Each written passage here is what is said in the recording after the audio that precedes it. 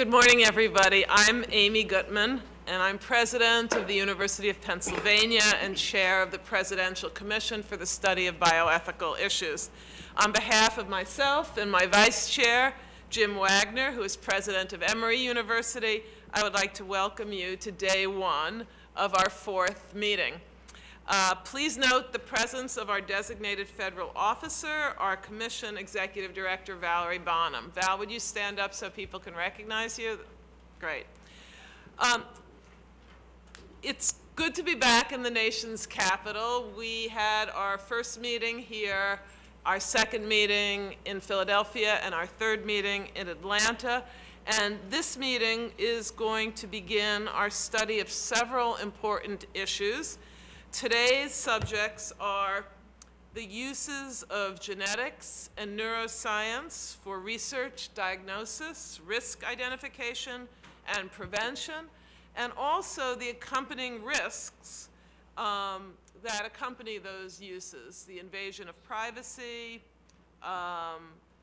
lack of adequate counseling, insufficient information. You'll hear more about both the potentials and the risks of these sciences throughout the day. For our first study on synthetic biology, the Commission adopted a deliberative and open to the public approach to decision making. This approach does justice to the complexity of today's bioethical issues. It creates dialogue among experts and members of the public, and it raises the profile of issues that are of public importance and public concern. Our commission will use the same approach as we begin work on our new topic, genetics and neuroimaging. Genetic and neuroimaging tests are currently at the forefront of research to identify and treat disease. Genetic tests, including whole genome sequencing now, may offer relatively detailed insight into a variety of human traits and conditions. And those traits and conditions are both physical and behavioral. Neuroimaging is a newer science. It too may ultimately reveal detailed behavioral and personality insights and expand our understanding of brain order and disorder. The tests that we are going to speak about will have and do have the potential to reveal unprecedented depths of information about individuals and perhaps also about their families and communities. In today's meeting, we will explore the science of genetics and neuroimaging, and we will also consider the social and ethical concerns that advances in these fields raise. And how best to address them. Ultimately, the Commission will try not only to explain in a publicly accessible way what these sciences are now doing, but more importantly and more specific to our mission, we'll try to recommend how we can look forward to a way of doing genetics and neurotesting that serves the public's interest, maximizing the benefits, minimizing the harms, treating people with respect as subjects, not just objects of science. But before we begin, I'd like to say a few words about public comments. We'll offer an opportunity at the end of each session, time permitting, for public comment relating to the specific content of that session.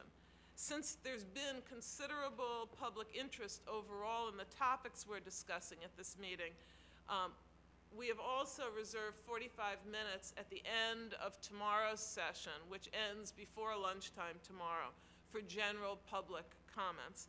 And so I want to get started, but before we get started with the first session, I'd like to ask our Vice Chair, Jim Wagner, to say a few words of welcome. Well, thank you, Amy, and welcome to all. Welcome to the visitors today. Welcome to the commissioners. And thank you, Amy, for all the work you've done since last time we were together, the rolling out of the synthetic biology report and the several groups that wanted to hear from you personally. I only had to fill in for you once, and my impression was just as yours has been, that was a well-received report that will be of value. And we need to do the same in our future projects. As our chairman has mentioned, we are looking at genetic and neurological testing. These are emerging technologies in these areas that provide opportunity for discovery, for diagnosis, for predispositional studies, forensics, prediction, prevention, et cetera. It's a pretty broad scope. We will learn more this morning specifically about the current state of the art, but who knows what the future arts will be in this area, where technology will go. One can imagine future technologies that go beyond genetic testing, perhaps epigenetic mappings of some sort. We can certainly imagine quite easily higher resolution imaging technologies, higher spatial resolution, higher time resolution, and even chemical species resolution. In other words, we can see the potential for growth in technologies beyond these two, but all of them have in common, overlapping anyway, sets of ethical issues related, if nothing else, to the burden of this, how we manage and steward this new kind of knowledge ethically. To the Commission, part of our work today, we want to lead to a definition of the scope of what we want to do in this area. Welcome, Francis. Good to have you here, Dr. Collins. We want to work toward a definition of the scope, as Amy says, how best to address these issues. For example, do we imagine that our energies are best spent to help shape and address ethical consideration for today and tomorrow by examining applications or a range of applications to which these and other technologies would be relevant? Or do we believe that by focusing deeply on a technology and the several issues to which it applies, we stand a better chance of constructively bounding our work and providing a template for approaching ethical issues that will come with new and advanced technologies? All of this, of course, we hope leads us to another report that people will find to be of value in shaping and guiding public policy. Like the rest of the commissioners, I look forward to learning a great deal today, and I look forward to some conversation along the lines we just discussed. And with that, we will turn it back to our chair and to our just-in-time visitor. Thanks. Before I introduce our first speaker, I just want to give you some sense of how today will go. We will have a series of panels on specific issues of genetics and neurotesting and neuroscience, not just neurotesting and genetics, but the science as well as the applications. At the end of the day, before we adjourn, I'm going to ask all of the presenters from the day to join me for a roundtable and ask them what the single, if we are, as a commission, to take up one issue or make one contribution on any of the many subtopics that are discussed today, what do you recommend that to be? And we will then also open it up for commission members to ask themselves the same question. So just keep that in mind, that the issues we're talking about today are extremely far-ranging. This is not a single topic, but many topics.